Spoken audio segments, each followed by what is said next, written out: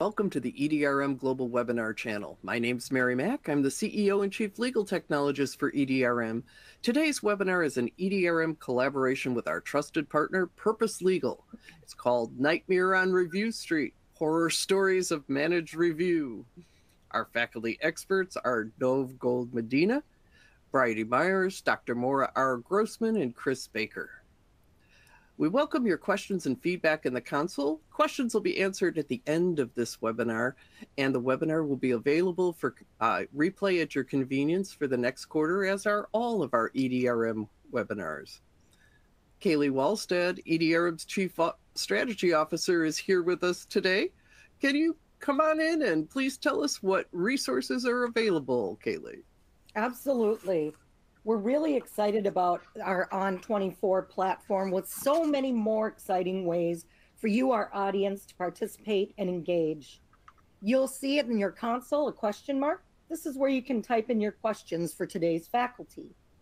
The slides will be made available after the webinar has concluded. And if you click the paperclip, that's where today's resources are available for you.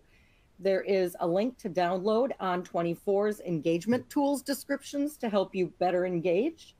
You can click the link to learn more about Purpose Legal services or schedule a meeting with the experts at Purpose Legal. And up next on EDRM's webinar channel tomorrow, October 31st, leveraging SaaS to power mobile data collections and advanced collections. You can save your seat by clicking the link. Speaker bios can be clicked and popped up to learn more about today's faculty. And just like Zoom, you'll see the smiley face emoji. There are many more reactions. We highly encourage you to click and engage with them. We're having a lot of fun with them on this platform. You can follow EDRM and Purpose Legal on LinkedIn by clicking the Twitter bird and schedule a meeting with Purpose easily by clicking the Book a Meeting. And back to you, Mary. Thanks, Kaylee. So for our faculty, we have Chris Baker. He's the Senior Director of Managed Review for Purpose Legal, graduating from Georgetown University Law Center and holding a Bachelor of Arts in Spanish Literature from the University of Texas at Austin. His near 2-year journey in the legal realm, he's adept at streamlining managed review discovery processes, fostering stakeholder relationships, and leveraging strategic insights to drive organizational growth.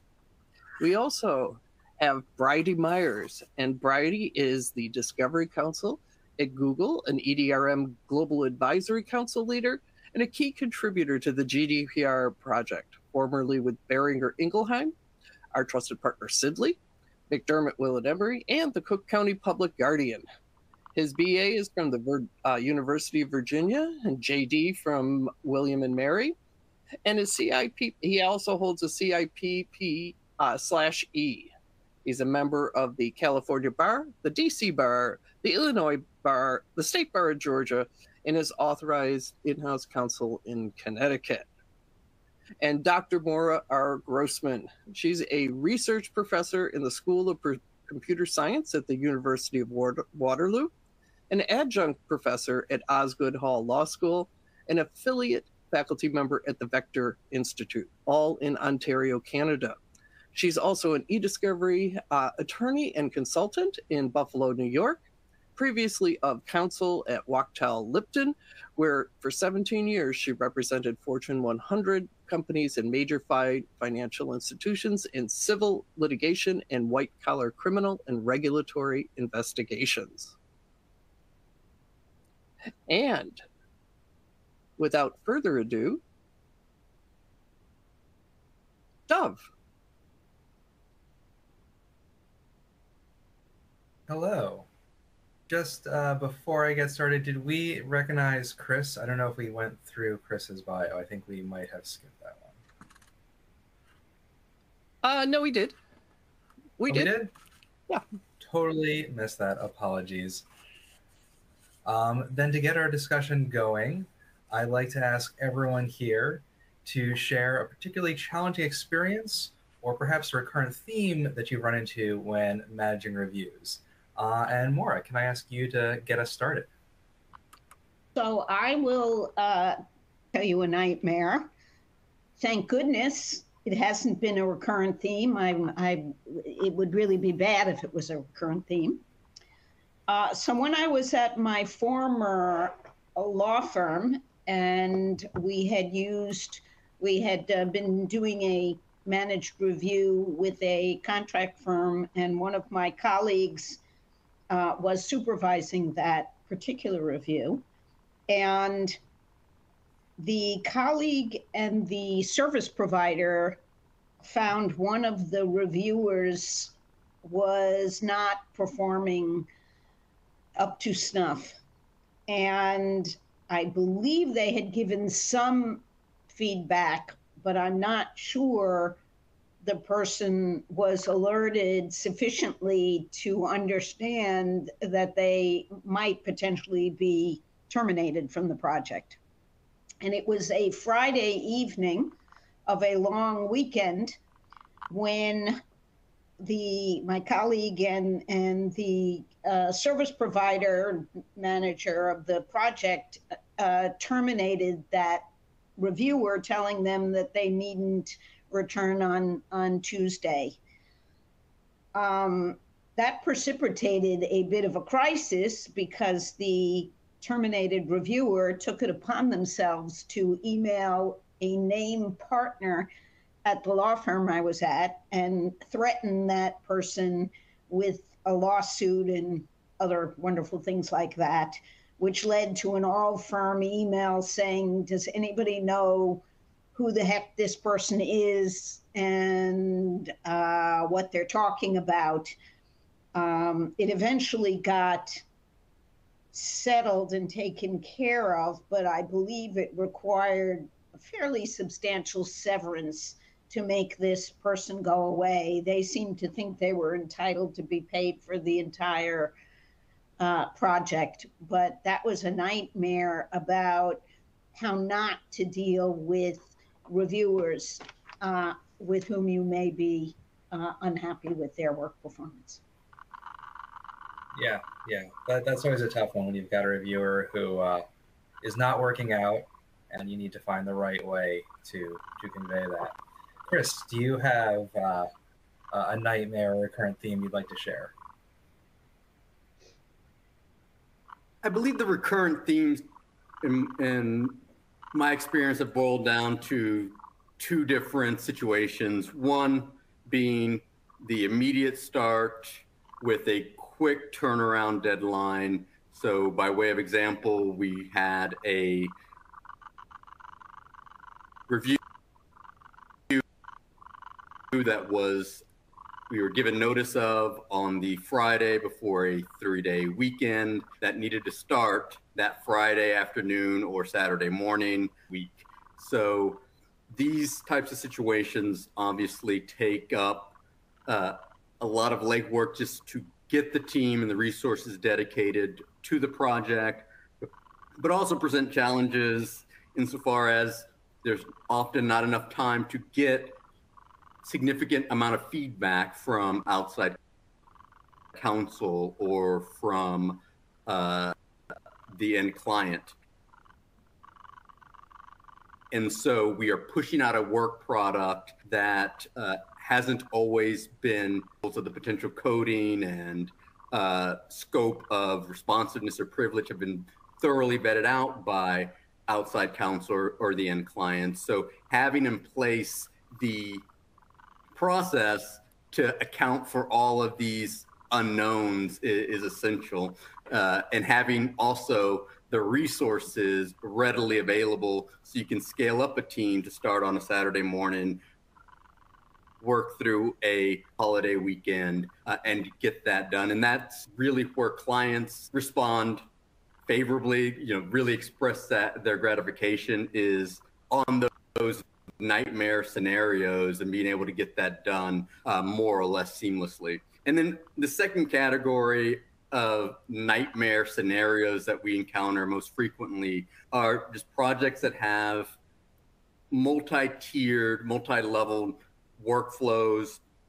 They're large projects, but also have simultaneously different workflows that a single or multiple review manager is trying to, there are no gaps in the review sets that are being looked at or the workflows, and also ensuring that there's no duplicative work. And one of those examples that Purpose Legal handled not too long ago was a project in which we had 6 different foreign language teams along with an English language team. And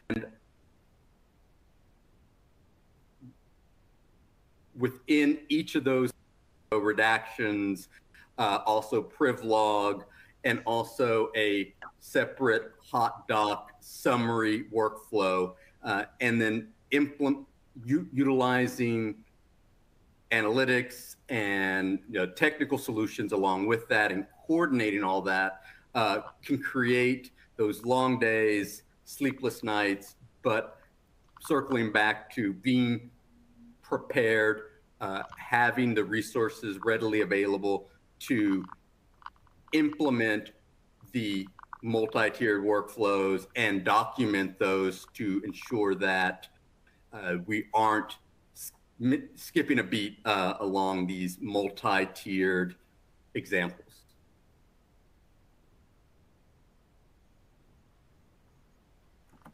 Great, thank you.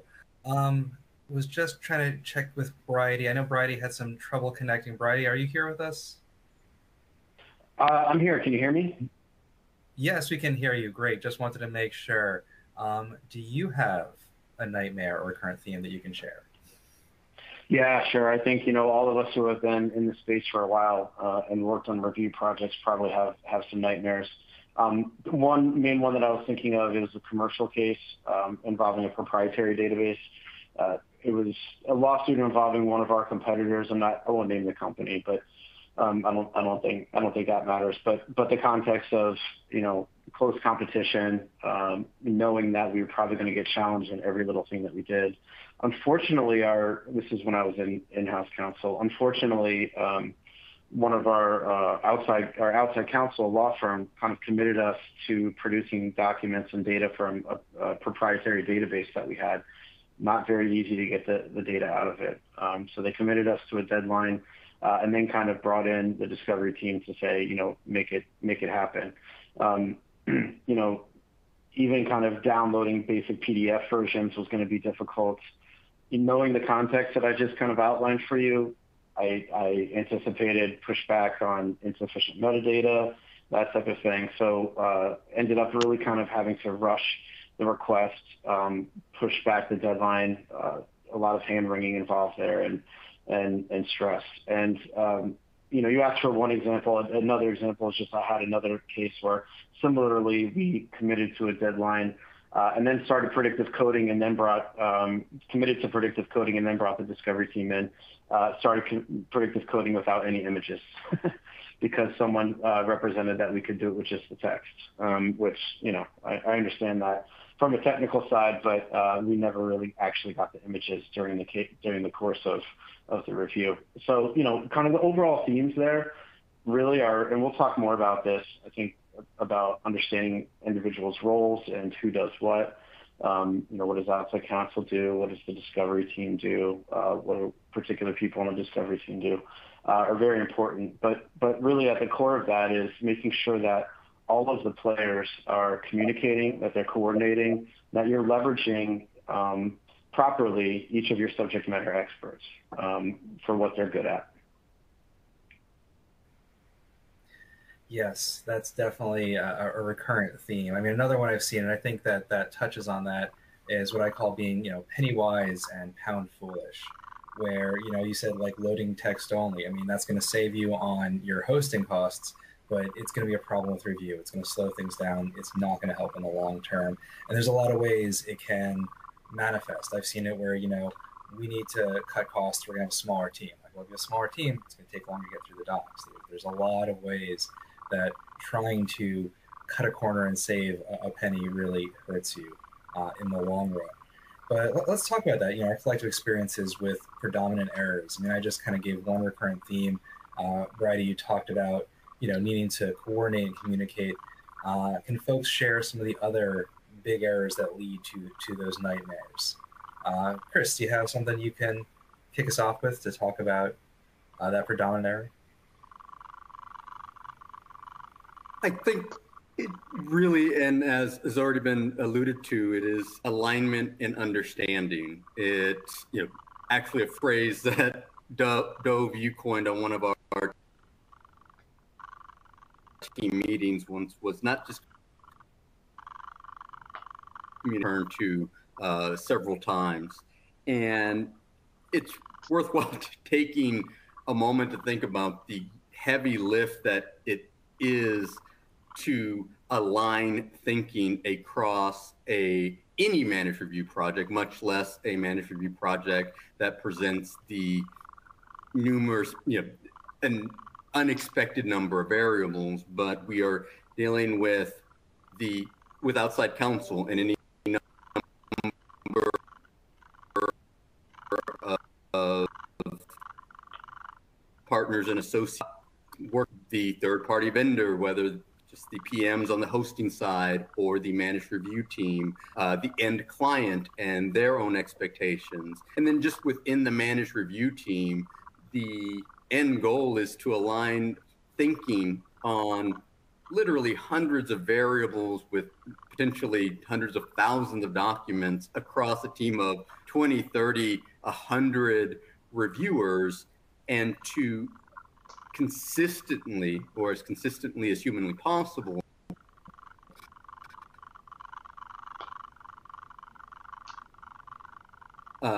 assess, categorize.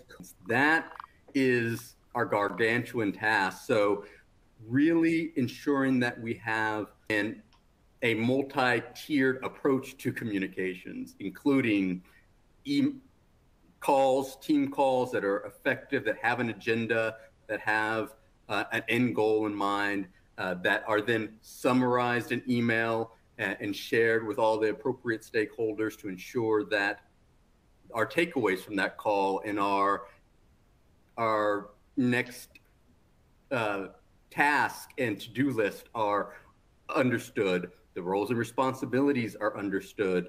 And then again, having those follow-up opportunities to realign at each phase or any time that we feel the understanding of expectations or roles or responsibilities are wavering or getting off track, having that reconvening and having effective, efficient communications, not meetings for meeting's sake, but purpose, no pun intended, purposefully driven meetings and communications that ensure that folks are aligned, that everyone knows what's going right, what's going potentially could be going better,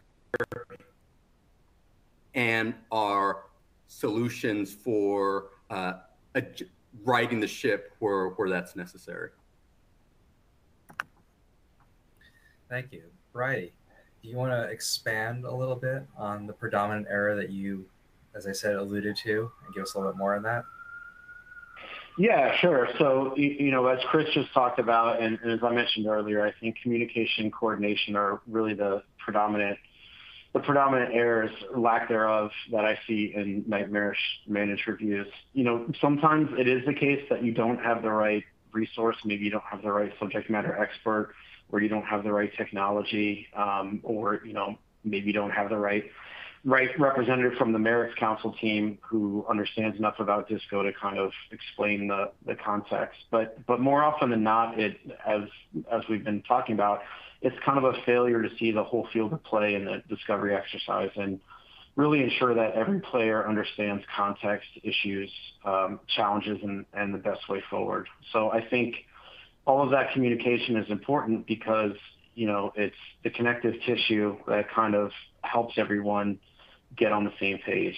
Everyone has their role to play. They might be thinking of things in a little bit of a different way. And, at least for me, I know as usually being the discovery attorney on the team, it doesn't always have to be the discovery attorney, right? But there needs to be somebody who kind of is skilled at both the discovery process /tech side and understanding the merits enough to kind of see the full field of play and help drive that communication and coordination. And if you don't have that, it gets tough pretty fast. Yeah, it definitely can get tough very quickly. Maura, care to expand as well on this theme?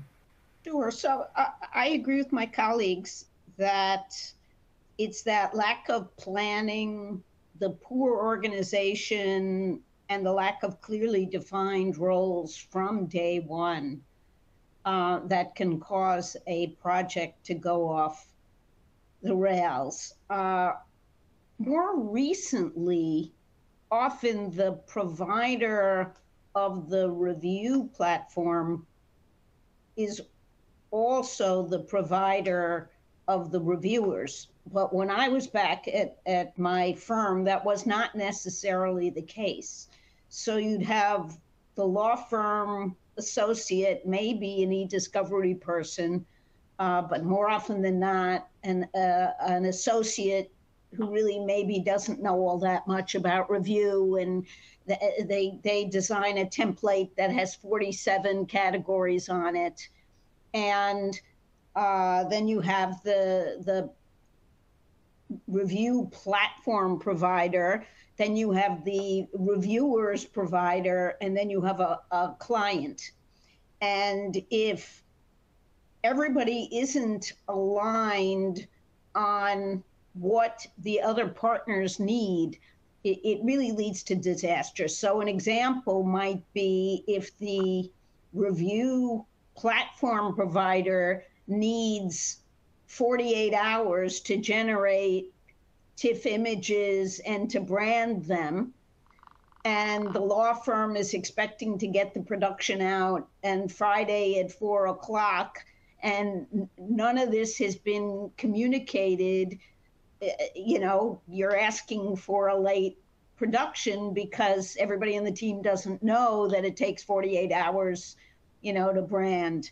And so that's when I've seen the disasters, are these lack of coordination, lack of planning. There isn't one person in charge where the buck stops here who makes the final decision. People aren't giving feedback. So the review provider of the reviewers sees the problem with the 48 coding categories, but maybe doesn't speak up, or maybe only tells the client, but doesn't tell the rest of the team. And in these circumstances, sometimes these different players can have different relationships with the client, or maybe no relationship with the client, because it may be the law firm that has hired one or more of these players. And then you can get finger pointing and backstabbing and all kinds of other problems that arise because of this octopus has all the arms going in the different direction, not coordinated. And so you really do need that very much upfront discussion planning. People need to feel they're on one team that has maybe 4 arms, not 4 teams, and that the goal is the project to go smoothly, not for them to look the best in front of the client. So sometimes it's a pain in the butt to have these 9 a.m. calls every day, but they may very well be necessary so that on Monday somebody can learn that it takes 48 hours for the provider to do the tipping and the branding and stuff, and people can plan accordingly. So it really is those project management skills and bringing together diverse groups so that they all feel invested and feel like they're part of one project. Yeah, I'd like to go into that a little bit further. Let's talk about some of the best practices so that we can avoid the nightmare situations. You talked about having an upfront call, a pre-kickoff call it's often referred to, where you can plan out and design for the review so that everyone knows what their roles are. And maybe before even review gets started, before that first doc gets coded, we know it's 48 hours to turn that production around.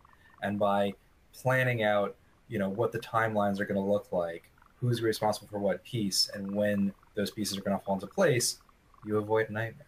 So what are those best practices? Chris, care to get us started on some best practices?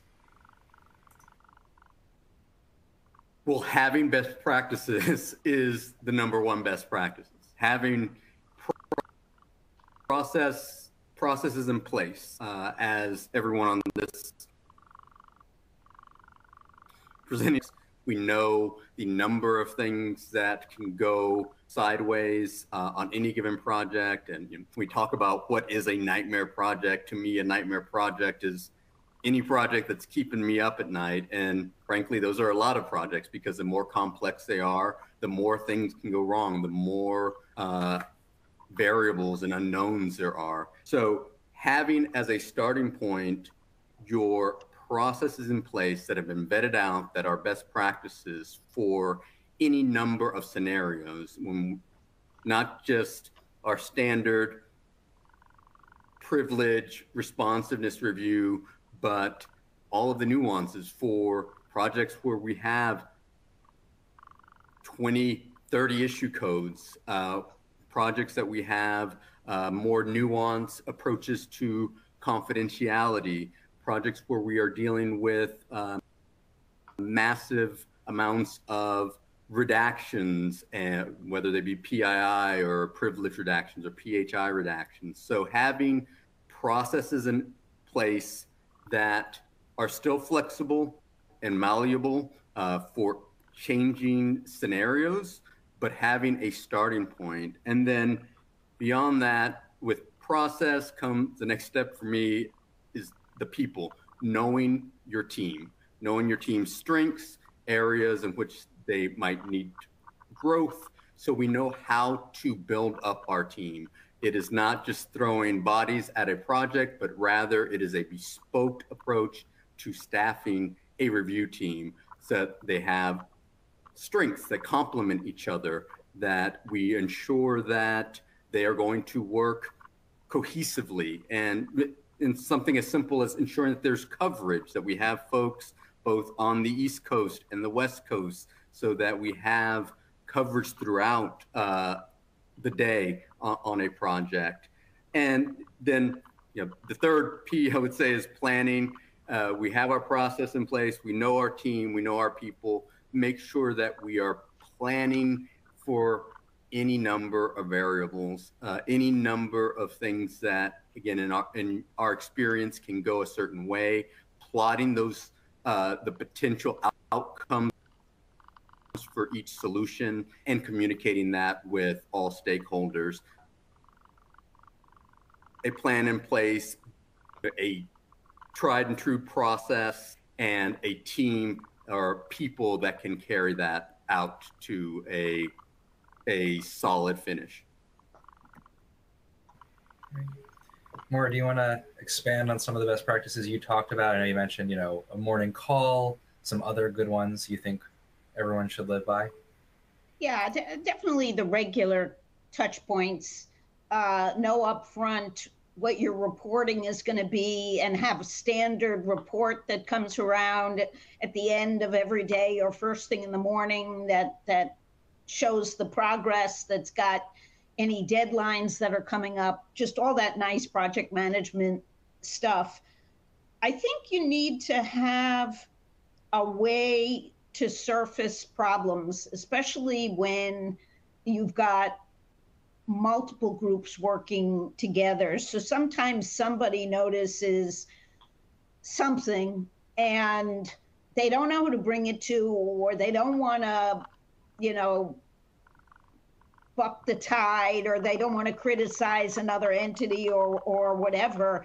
And so somebody sees something but doesn't say something well enough in advance. So you have to have a way of surfacing problems in a way that's comfortable, that people feel they can flag things long before the train goes off the track. And in part, that also includes having clear lines of authority. You can't have the situation where there's no decision maker. There's no head at the top of the body. somebody needs to be the point person, and so that these problems can come to this person and when they're materialized. I also think you have to have, I mean, I don't sit down and have a million contingency plans, but you have to know how you're going to you're going to have to know how you're going to deal with unanticipated contingencies. They happen all the time, whether it's you notice all of a sudden there are documents that have links, except the links don't go anywhere because nobody's collected those. You know, do you just keep your mouth shut, or do you actually go back to the client to raise it with, you know, do you raise it with the team, because otherwise the documents get produced and then the other side starts saying, all of a sudden, you know, where are all the attachments or the modern attachments and things like that. So you have to have plans, because on every matter there are unknowns that happen. But basically, I think it's ultimately getting people to be comfortable speaking up if the budget is going to be overrun or deadlines aren't going to be met, rather than keeping it to themselves and praying, you know, to speak up early enough that people can actually do something about it. Yeah, that's part of communication, is raising when something is not going well. Bridie, care to help us as well? Give us some of those best practices. Yeah, I completely agree with what Maura just said. I think it's so important really to feel like all of the core team members, or at least representatives of kind of each of the sub teams, are part of a core team that comes together and feels that they're empowered to speak up. That's extremely important. So, you know, I agree with everything that both Chris and Maura said. I personally like playbooks, even though I know they seem a little bit outdated. A lot of people don't want to use them, but I do agree that documentation in terms of best practices, if not a full big playbook, is important. So people have the information in front of them to reference, and you can say that you provided it to them. I think, you know, Maura kind of touched on reporting. I think documentation is extremely important. You know, what are those things that you care about that you need transparency on? Decision making, especially, I think, needs to be documented so everybody can reference it. Having, you know, as Chris kind of pointed out, just, you know, digging into these things and doing them is really kind of the answer. Having a regular communication cadence is extremely important. You know, one of the things that I used to do is, and I did this when I was, you know, in-house counsel, is I led our discovery meetings for a given matter, and, you know, we would have outside counsel on them. We would have our in-house lead merits counsel on them. We would have our paralegals. I would bring in actually our IT people. At the time, that was our legal tech resource. Any project managers. It's a lot of people, right? This was only like, you know, maybe once a week. But we literally used the EDRM to organize our discussion. Start the discussion with, okay, outside counsel, you know, from your perspective, you know, what are our scheduling deadlines for discovery? What are the things that we need to get to first? What are our responses to the RFPs going to be, right? Can you give us context around that? And, you know, obviously we're focused on review here, but I think if you have that type of organization, people get used to it and they start thinking in terms of, you don't always have to think in terms of EDRM phases, right? But they start thinking in terms of, okay, well, you know, I need to be prepared to report on this aspect of things. And that kind of helps promote the empowerment that Maura touched on, that I think is so important. That's just one of the things I do. And by the time you get to review, you know, we've already established relationships where the outside counsel trusts our tech team, and, you know, the tech team has kind of highlighted things in advance that we all need to think about and plan ahead for. That's a good thing. Yeah, I definitely have seen projects where things just get siloed. And, you know, when you're in those silos, you're not raising the problems that have arisen. You know, you're not flagging it for the broader team. But by having the broader team communicate early on, as you said, you build that trust. It makes it very comfortable for everyone to raise problems and avoid the nightmare. But now that we've talked about avoiding the nightmare, what do we do when we're in the nightmare? When things start to go off the rails? How do you get them back on the rails? How do you recover from that? Maura, ways that we have to recover when we're going down a dark path. You called on me? Okay. Yes. You have to get people into problem-solving mode rather than finger-pointing mode. It's all of us naturally fall into finger-pointing mode in that circumstance, especially when it's there are 3 or 4 groups and you don't have control over all of them. But the most productive place to be is to say, okay, let's stop and figure out what is the most efficient and effective way to get us out of this, get the wheel out of the mud, so to speak. And sometimes that's a difficult conversation to have. You bite your lip, but maybe later on you'll blame somebody for not communicating or for really screwing something up, a deadline. But really, it's getting into that problem-solving mode. You want to alert the client fairly soon, even though your instinct is, well, we'll probably get out of this, so maybe we won't alert the client, but you are better off alerting the client, because it's really bad when you have to tell them we're not going to have the production on time, or we produced all the privileged documents instead of the non-privileged ones accidentally, or something like that. Ideally you say, here's the problem and here's the solution. So here's what we screwed up, but here's the plan.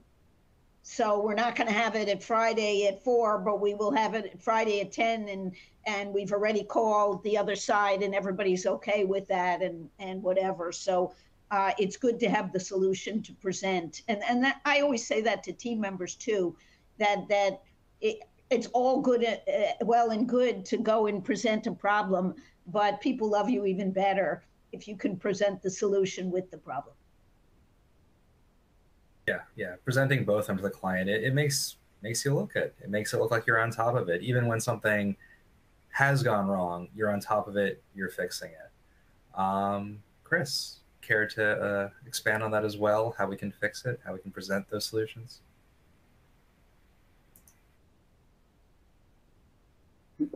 Agree 100% with the points that Maura made. It is a culture of accountability, which will lead to identifying that problem early on, really being able to articulate what went wrong when you present it to the client, again, hopefully early on in that process. It is being able to avoid the vagaries or the finger pointing, but drill down to what went wrong, because everyone's holding themselves accountable. And then, to expand on what Maura said, presenting the solution is key. And ideally, presenting more than one solution. There's more than one way to skin a cat. There's always more than one solution to a managed review process gone wrong. So presenting multiple solutions with sufficient detail, again, avoiding the vagaries of what the process is going to look like, and boiling it down to counsel or outside counsel or the client in cost, both in terms of time, resource, and dollars and cents, so that when they're looking at potential solutions, they're not only evaluating the effectiveness of the solution, but also what that is going to represent in those costs and output and the delivery, in terms of what their final invoice how their final invoice might be affected, so they can make a fully informed decision on the best way forward. And again, as you said, Dove, it shows that we are thinking about these things proactively, not just this went wrong, maybe we're to blame, maybe someone else is to blame, but rather it is a objective view of the project, but also forward thinking as to what is the best path forward. Yeah, being proactive. And as you said, addressing the elephant in the room, the invoice, because that's very often what the client cares about a lot. And discussing that with them is gonna help with any fears they have at ease and get past the nightmare. Bridie, anything to add on how we can work through the nightmares? Yeah, I mean, once again, I agree with both my colleagues. I think, hopefully if you fostered the culture of inclusion, then people can feel empowered to speak up and less afraid when, maybe the issue that they're spotting is kind of coming from their area of responsibility, right? I always looked at it, especially once I was in-house as a client, look, I have a huge opportunity to kind of set the tone and take Chris talked about collective accountability, take accountability for when things go wrong, and really kind of just recognize that, look, it's e-discovery, things are probably going to go wrong.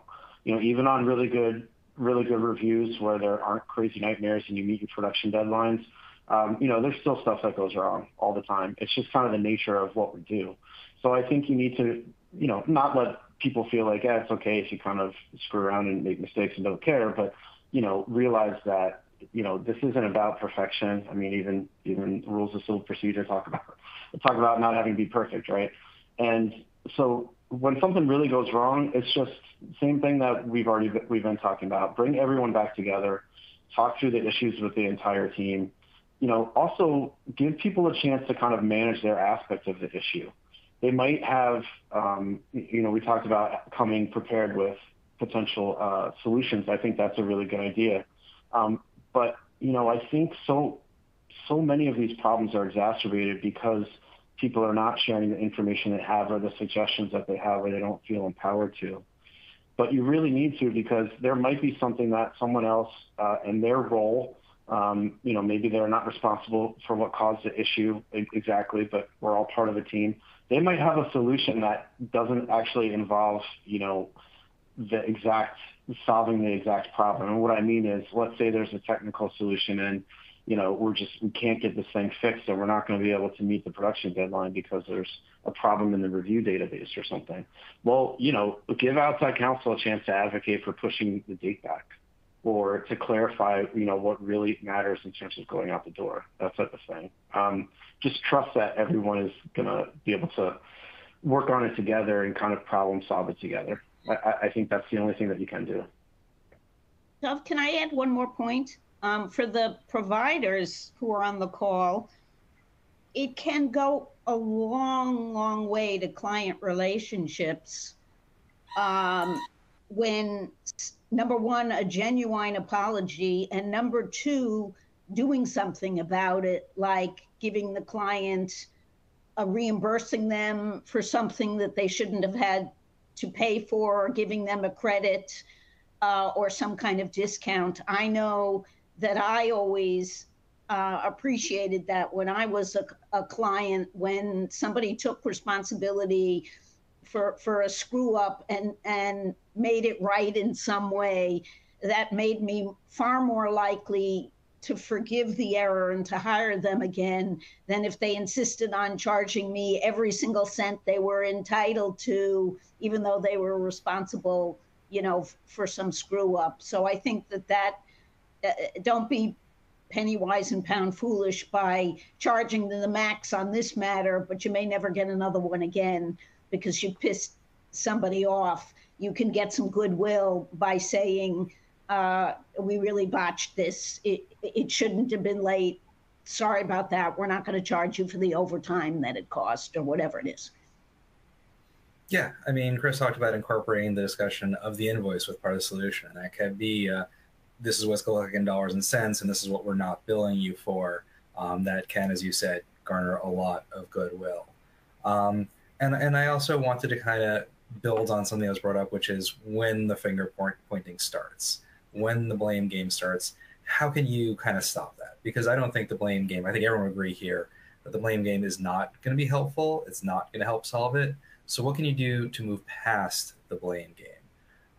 And Bridie, what can you share to help us move past the blame game? Yeah, I think it's it's a little bit, more of the same. I think really kind of what Maura just said, being very transparent and, kind of you know, taking on the blame if it came, I guess, from your direction, you know, is one of the best things that you can do to kind of just hop on the grenade and blunt the process of finger pointing. You know, and if you're not the one who kind of made a mistake, or it's not coming from your area of responsibility, just putting out there when you do all come together and talk, making it clear that what you care about is just, you know, how can we course correct? Again, I mentioned earlier from the client perspective, I've tried to set the tone for that. It's just, you know, it's from a client perspective, it's kind of finger pointing is kind of a waste of time. You know, I know that it happens and none of us are perfect, but you know, I think just someone, hopefully whoever that leader is of the group, needs to step up and set the tone and really make it a safe place to kind of, again, as Maura said, focus on problem solving, focus on how can we get through this instead of, you know, who's at fault. Ultimately, you know, who's at fault doesn't really matter anyway. Yeah.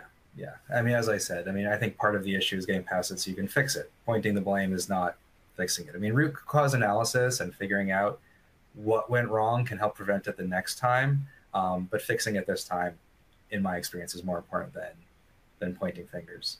Chris, care to build on that?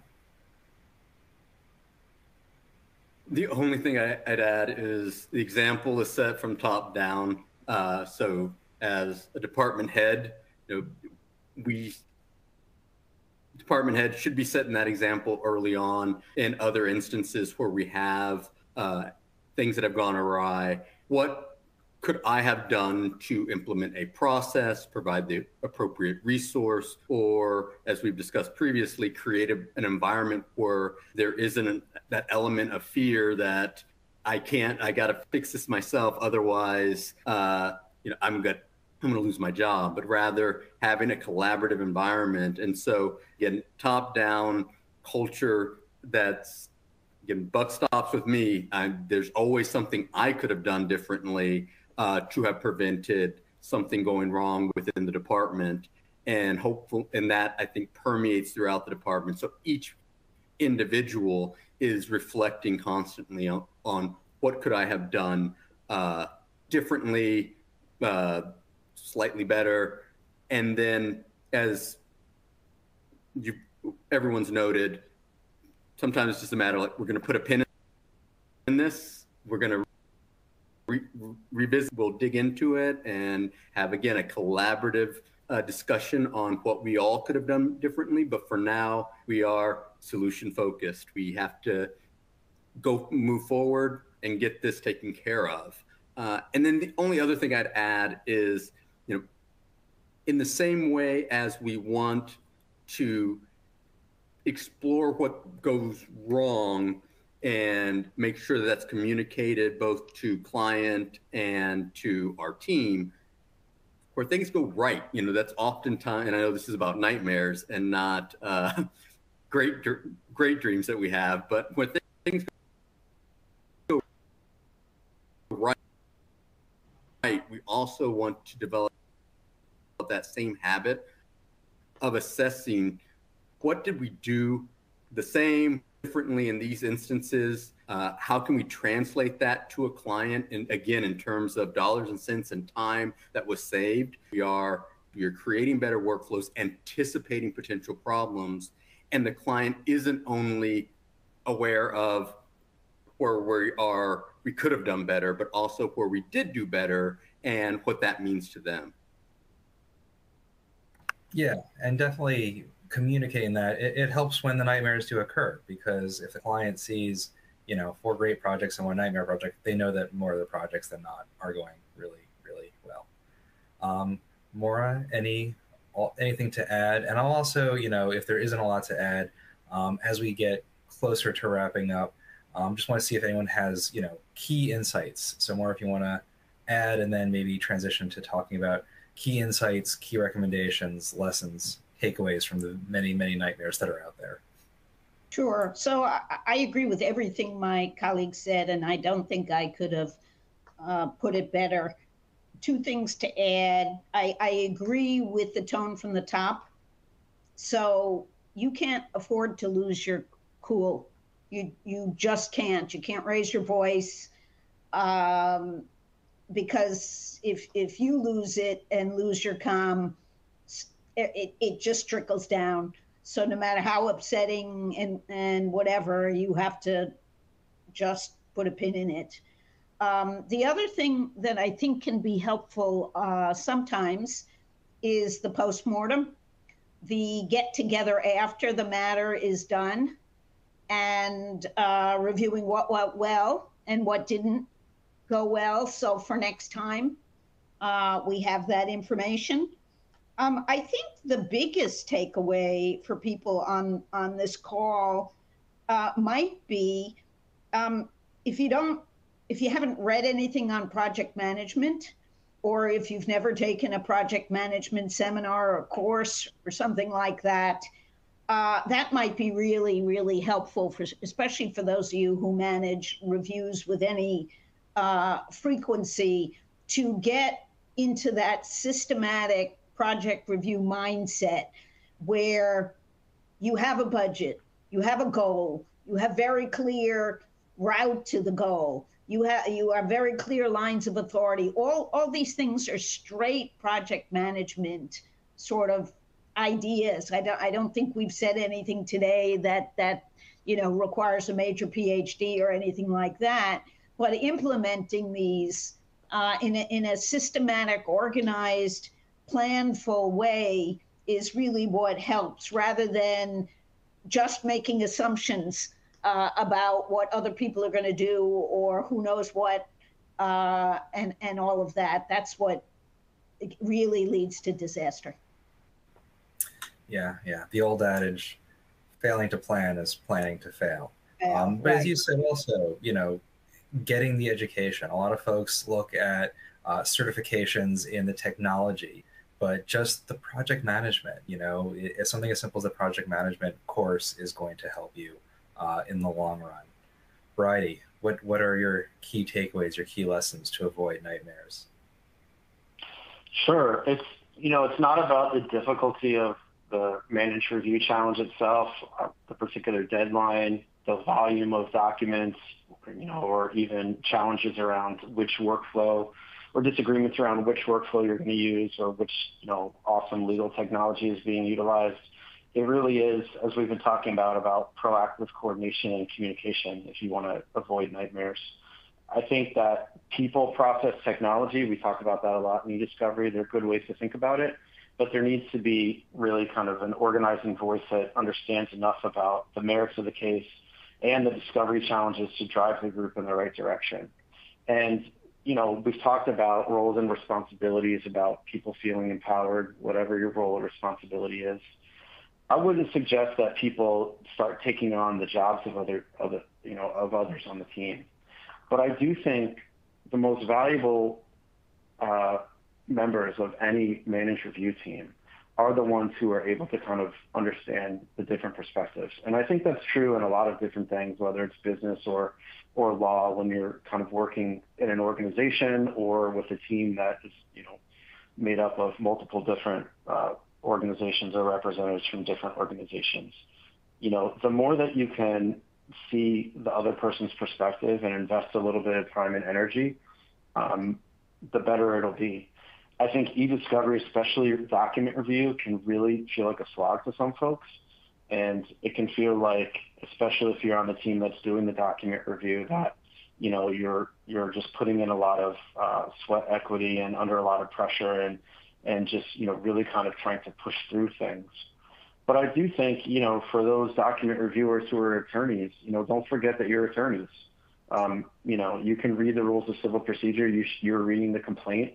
Maybe there are others on the team who are asking those big questions and deciding the strategy, and that's their role.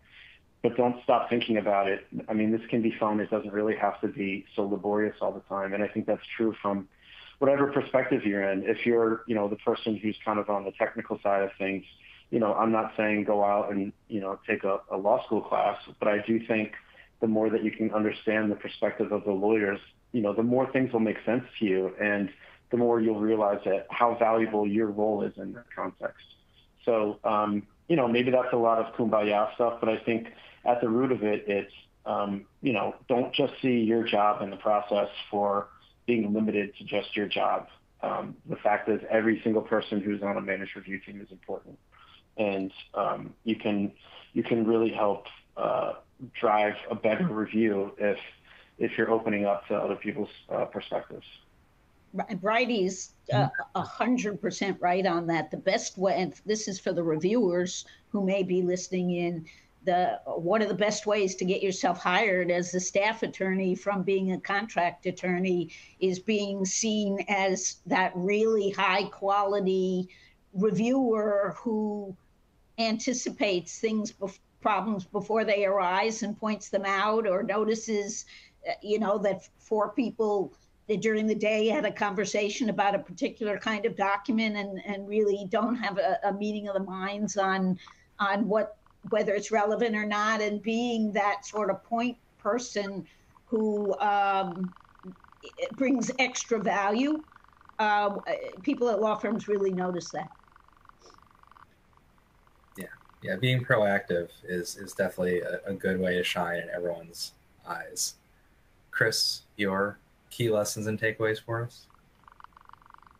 Yeah, I'm just going to reiterate what my colleagues have already said, because I do think it's such an important element. So often managed review is thought of just this rote process, like Brody said, a slog that is to be, just bide your time. But the reality is can be very complex, very nuanced, and requires the investment of the entire team. So investing all stakeholders, both within your organization and out, in this process, and providing them the feedback, again, not only when things go wrong, but when things go right, that will inure to more investment in a project. And something that on our teams we really stress with our review managers is having our contract attorneys that are reviewing at a first level or at a QC level actively participating in calls. And whether that just means we need to have them prepare beforehand and let them know we'd like them to speak up on this call regarding what they've been seeing in the workspace, the challenges that they've been confronted.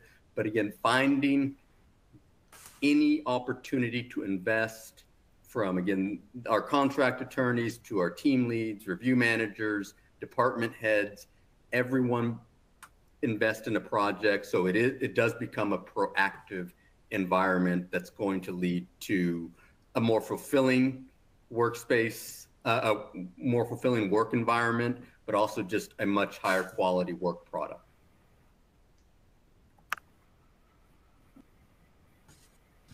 Great. I just was checking to see if we had any questions. There was a request as we kind of, just to see if anyone had good project management classes, since we did recommend. I don't know if anyone has any on that. There is a PMP certification that people can get. And I know Michael Quartararo has a book on project management that you can get and read. Particularly, it's specific to project management and e-discovery. All right. Well, we can maybe do some research to follow up on that. But I do think we are out of time. Mary, I see you've rejoined. Absolutely. And thank you, Dove. You have moderated exquisitely. And we thank you and our trusted partner, Purpose Legal, for making your colleague, Chris Baker, Bridie Myers, and Dr. Maura R. Grossman available for this educational, provocative session. Our thanks to the EDRM community for your kind attention, and we'll see you next time on the EDRM Global Webinar channel. Thank you. Thanks, everyone. Take care. Take care. Thank you.